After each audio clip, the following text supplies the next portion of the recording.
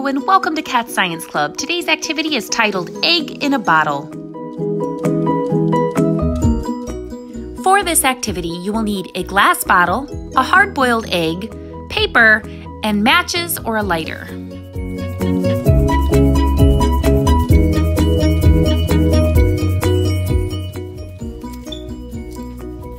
First, you will peel the hard-boiled egg.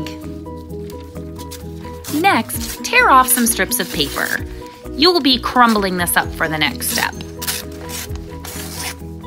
You can see here that the egg cannot be pushed into the bottle.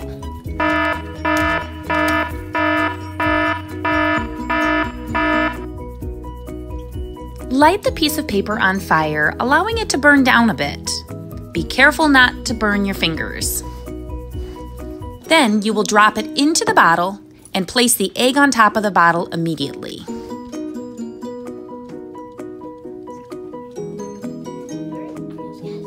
Now watch closely.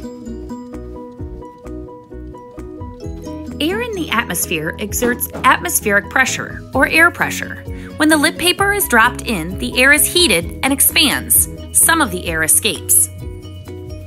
When the flame goes out, the air inside cools down and contracts, so the air pressure decreases considerably. The air pressure outside the bottle is now greater than the air pressure inside the bottle, causing it to stick, or if you're lucky, it will get sucked all the way into the bottle. Give it a try!